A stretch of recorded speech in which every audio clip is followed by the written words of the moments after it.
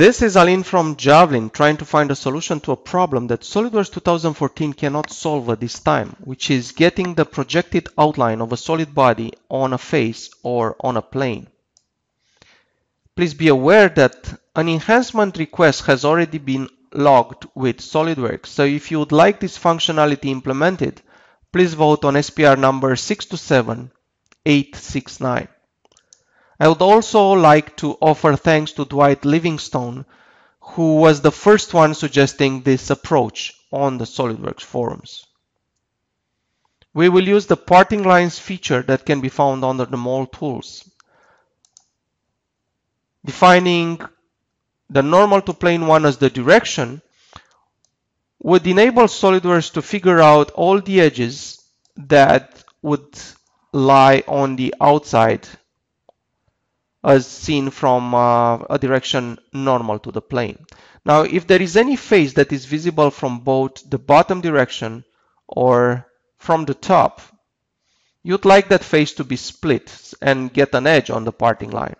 And this is why I'm going to use the split faces option, asking any face that would straddle the parting line to be split on the plus-minus draft transition. So the moment I select draft analysis, SolidWorks is doing the analysis, and as you can see, an edge is being created. That's my parting line. Now, it's just a matter of creating a sketch on this plane and trying to convert entities, using convert entities to get the projection of the parting line. Unfortunately, this doesn't work very well right now and is a pity because it's so easy to select the parting line directly from the feature tree.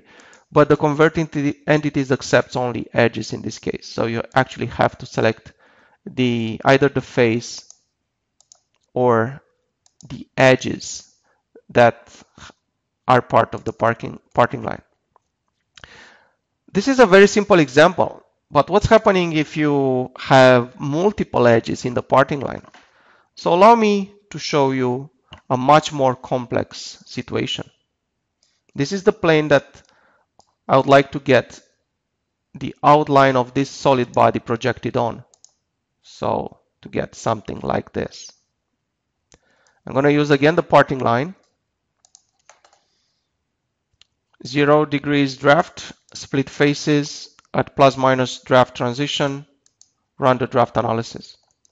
And as you can see, there are a number of new edges that have been created by SolidWorks.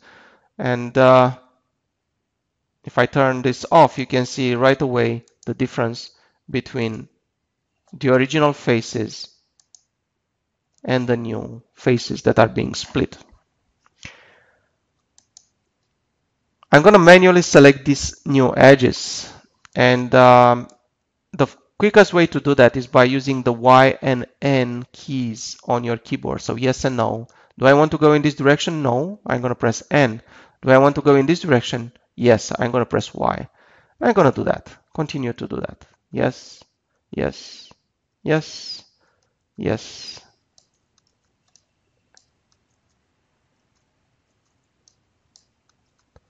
As you can see, I completely closed the loop, and I'm going to accept this as being the parting line. And remember that if I'm creating a new sketch here, I'm going to have to do a lot of work by manually selecting all those edges that have been created by the parting line. So the workaround is to actually use the parting surface command that would allow you to add a surface starting from the parting line. Now I can even hide the parting line. I can even for a moment isolate the surface itself. So you can see that parting surface. Now as you can imagine, it's quite easy to select all the inner edges of the surface. So I'm going to open up my sketch on plane 6, right click on one of the inner edges and use the select open loop option.